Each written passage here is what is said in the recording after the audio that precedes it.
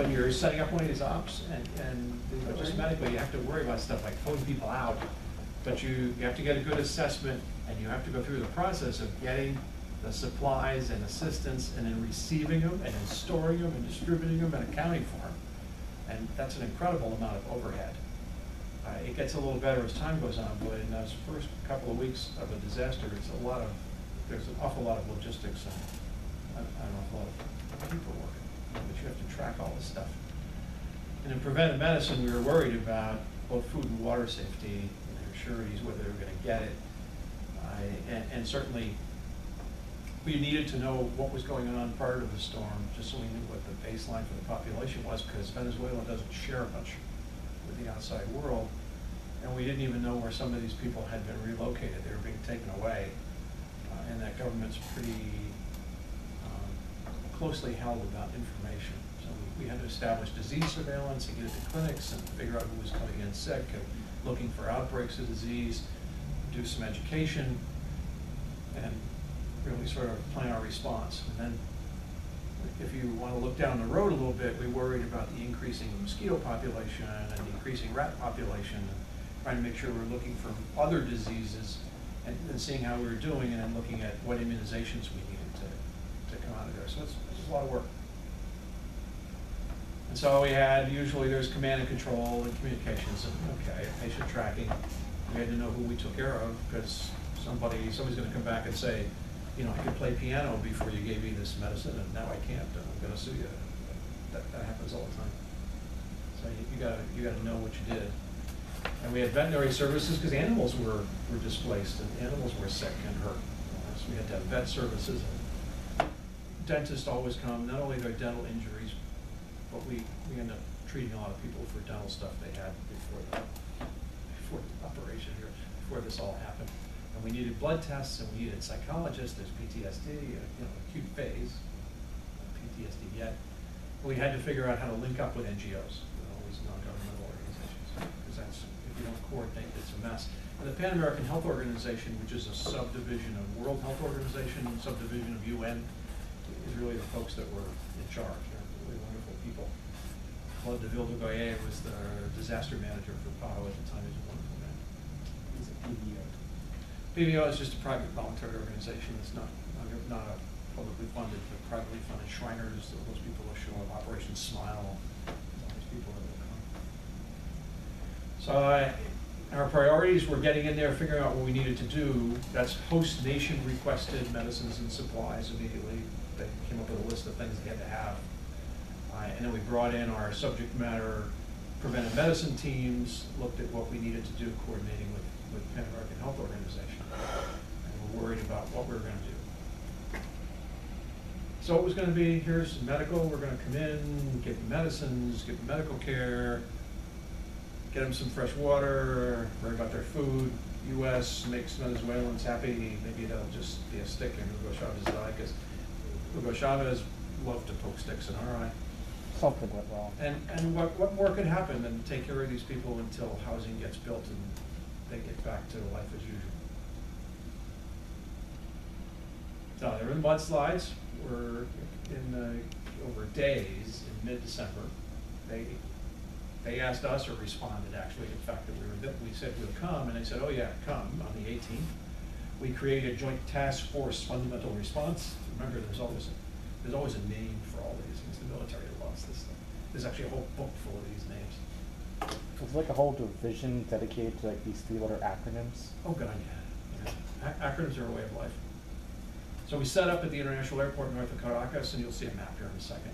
But we relieved supplies on the 20th. Now, this is important when you think about things like Katrina. It takes 48 to 72 hours for the U.S. government to get there, no matter what. It just does. You can't get there any faster than that, because you have to give people orders, and you have to get aircraft ready, and you have to go through the safety routines, and you have to load your stuff and get there. It takes that long for the government, for the big government, U.S. Department of Defense, for instance, to show up. You can't show up in an hour. It just doesn't work. It takes days to show up. It's a large number of people. So we started to arrive with supplies, and we got, within a day, you can see we got our water sterilization plants. Remember, we have water treatment stuff that's portable, sets up and produces large amounts of water for troops. So we flew a bunch of them in and set them up immediately, because water is obviously your first priority. So we got water, folks. And then I showed up on the 26th, because I really didn't want to be away from my kids for Christmas, so I waited until the 26th to go down there. I'm sleazy. I had 100 folks on the ground by that time, the folks who were working for me.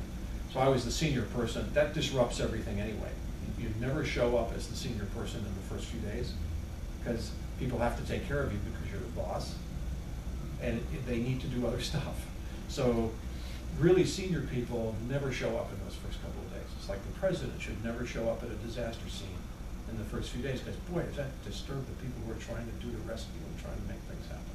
Because they have to worry about them, and you have to take them around, and you have to brief them. It's a whole mess. So I didn't show up until the 26th. By the 27th, we had Marines offshore who were ready to come in with bulldozers and start working from the coast, that northern coast of Venezuela by Aruba, and clear the roads, and clear the roads out and finally get some road transportation so heavy equipment can get in.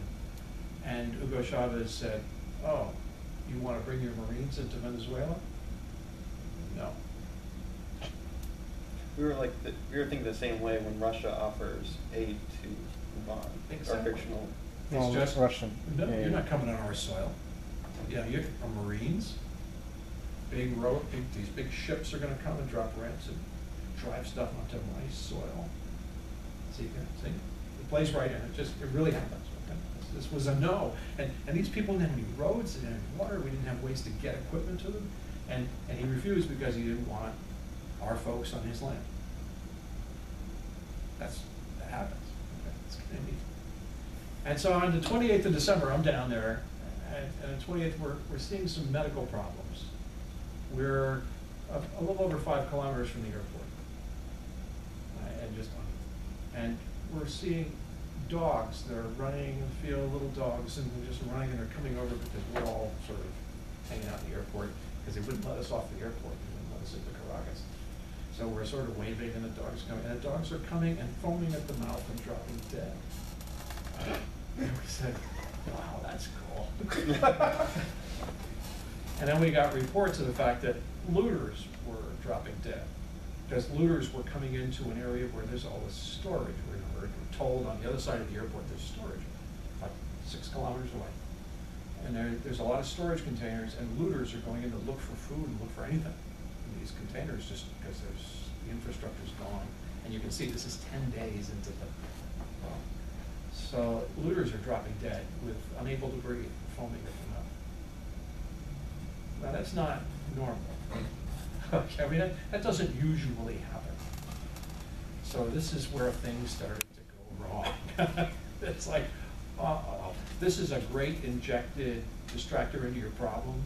This is a perfect injection into a scenario when you guys are playing. It's like, oh, by the way, half of your team is now can't breathe, they're foaming at the mouth. And what do you do next? Right. This is a perfect, exactly, he's writing this down. At least it's for next year's group. Next time. Won't be us. But just a quick look, this is where this is happening. You see this, the northern coast of South America. And it's actually just below Aruba. And Caracas is just inland. That's all mountains between Caracas and the sea. It's big mountains, and they all shed their soil, and all the people who are living on it. That's where the 30,000 people are, is just north of Caracas. Between there and the airport and Maqueta and Loguera. So all that stuff is just mud. There's no roads. All those roads have been wiped out. And all the secondary roads have been wiped out. So you can see that. There's La Guera, which we'll talk a lot about. That's what it looked like.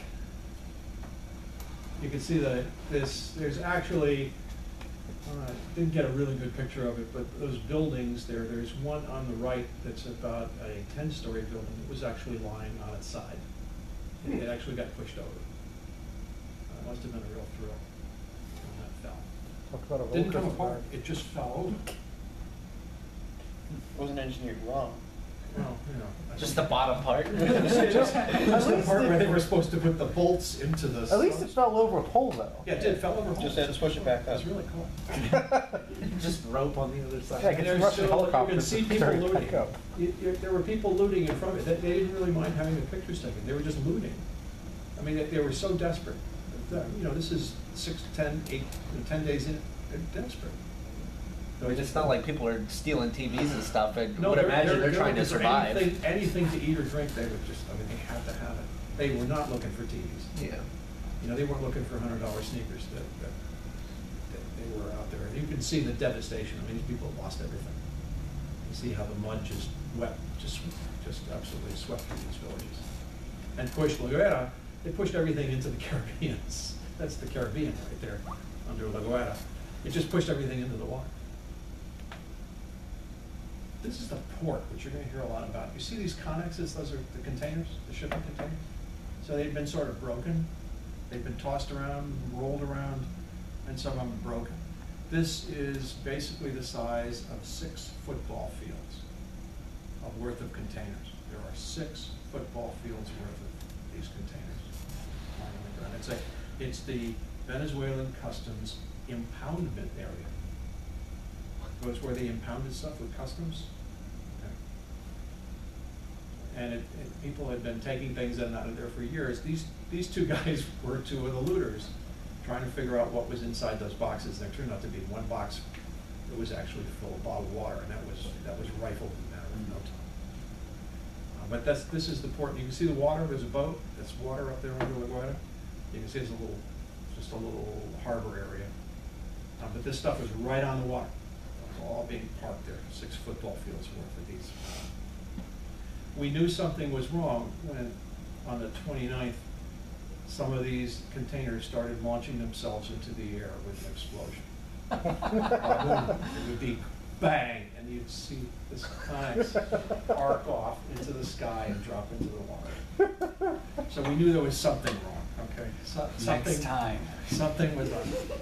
We called the embassy, who had a hazmat officer who was there. It was U.S. Coast Guard, puts hazmat officers out there. So this guy thought we were kind of naive, and he'd been in Venezuela, and we'd been in Miami, okay? So he was in Venezuela, knew, and he had his coastie, going to the whites and shorts, because it was warm enough that day. And we said, don't you want to wear a little protective clothing? We don't know what this is. There have been people coughing and dying, and this is launching into space now. I said, don't you want to wear something? He said, it's probably nothing. It's on something. And so I didn't know they did that on their own. he got out of the van. We were smart. We stayed in the van. He got out of the van and walked into this area, and it's a huge area. And he starts walking between boxes, and about 90 seconds later, he comes screaming back to the van saying, spray me with water, my skin's on fire. It was hilarious. I told you so. Exactly. First I told you Dave, something. take it up. It has to be an NPC for next year. Exactly. It's just, so we went back to the embassy and got B suits, so put on the plastic suits, and went in and started to drag out stuff because it looked kind of odd that we had to get, that we had to figure out what was actually in this area. There was still odd-looking silver stuff running out into the water. There was lots and lots of broken cases and broken vials and spilled liquid and steamy-looking stuff along the ground. Okay, so there we were at the embassy. We said, thank goodness, what's happening here? Well, here's what it was. 90 tons of potassium permanganate, nitrocellulose, 30 tons of it. Nitrocellulose is like nitrocellulose. It's what's a tri-nitro, it's TNT. Sulfuric acid, chloric acid, both of which sort of dissolve you. I was gonna say, I know which those are. Those are bad. They're both strong, like they're each one of the strong 8 acids. Is that like So. Chlorinated fluorocarbons, CFCs, right? Make PCBs. Acetone, really good stuff. That's an anesthetic and a liver poison. And mercury, metallic mercury. Containers of metallic, nice silver, the stuff that's in your thermometer, mercury. So basically, if you swim in this port, your skin's gonna melt off, you're gonna get really high, and your mind is gonna be turning to mush at the same time. We all switch Watch concoction. this. Here's what happens. Permanganate and acid create an explosion. And this permanganate is part of what you use for explosives. This makes really good explosives. It was Civil War. Apparently. Yeah, If it lost the container of the air. Civil War used to be permanganate bombs. Nitrocellulose creates nitrous acid in the smoke, but if you get it wet and it dries and you jar it, it explodes. That's what was launching the comet into space. So the nitrocellulose, if you get a half a ton of nitrocellulose, it blows this thing about 500 yards into the sky. So it's a good thing that actually happened. So nitrocellulose really kind of neat. CFCs and acid make phosgene gas from World War I. Oh, Phosgene and oh. chlorine. That's the stuff. cough up your That's lungs. the stuff that, Yeah. you know, there's people coughing. So maybe you should just leave this part alone and This let it is- solve itself. This is what was killing the dogs and the looters. Yeah. Was Maybe you phos- should wear a hazmat suit when you go in this area. Is phosgene invisible? Oh, yeah. Yeah. And so it's neat, except you can, well, you could see the toxic clouds of acid coming off the acid. There was actually vapor coming from these acids. You know, because sulfuric acid will leave that little sort of a funny yellowish vapor. That was neat. Acetone fumes are anesthesia and liver damage. And mercury plus acid makes methylmercury. Methylmercury is one of the most toxic chemicals in the universe. And it was known, it's known because of Miyamata Bay in Japan that had a methylmercury spill of about a ton that was the world's worst disaster because it made like thousands of deformed kids and mothers, pregnant women who drank it. Well, it's just a terrible poison. And this was 60 tons with the acid that also had broken and mixed with it as it ran into the water. Now, that's the Caribbean. The Caribbean Sea. The problem wasn't the fact that it was the Caribbean and Aruba was on here. You could see Aruba. Okay, that was not the problem. I mean, those are rich people on Aruba. I don't care. But the current ran east to west, and 1 kilometer down the coast was the intake for the desalination plant for Caracas's water, Oh, no. which was hooked back up by this time. They hooked it back up, and they're making water for Caracas as the methylmercury is going this way. It could have been so much worse for Roshan. Why didn't you? Well, he already So, saw. It's a prototype course. so we of course immediately we made calls and got to have the liaison with the water authorities in Caracas, and we said, we really suggest that you test the water, make sure it's okay. And 24 hours later, they came back and said that the water tests are all negative. We said, wow, there's methylmercury. We could see the methylmercury going in the water. And they said, well, I mean, how much heavy metal was there in the water? And he said, oh, we don't test for heavy metals. Cool. Test for heavy metals That this is time. so cool. I love governments. Okay. This is, you know, you should have learned this. You could, if you can say, yes, the tests were absolutely 100% negative. And what you don't say is which test you did. That's very important when you're negotiating. Okay. We You gave tell the truth. phosgene gas You a tell the vocabulary truth. test. Exactly. Nothing. Exactly. We ran a number of So you tests. tell the truth, but you don't necessarily have to tell all of it. All the tests were negative. Well, what tests did you run? Right. Or normal ones. All of them at once. Yeah. You know, all the tests. So it's just, all we were worried about was respiratory damage and eye and skin damage and, CNS depression, anesthesia, liver damage, CNS toxicity for your central nervous system, toxicity over time, and hearing loss from the explosions because they were very loud, and then shrapnel because these things would blow themselves apart. The clouds of stuff were all blowing downwind, which we were. We're 5 kilometers downwind. And these clouds were starting to blow our way. Okay, and all these things were blowing up, and the smoke and the nitrous and everything is coming this way. So, we have to worry about this. We need fire suppression and dispersal of these chemicals. Well, we were not allowed to go there. When we started to tell the Venezuelans what was there, they prohibited us from visiting the area again and restricted us to the airport. Then the problem went away. we The ignore it power. long enough, it's fine, the It'll problem will sort go away, itself mainly because out. we're all dead, but it's fine. It's fine. So we talked about, getting rid of, get the residents out of the area, because this is, like, well, it was a port town, there's all these people living there. Even though they were slightly upwind usually, like less than a kilometer away from this stuff. We said, let's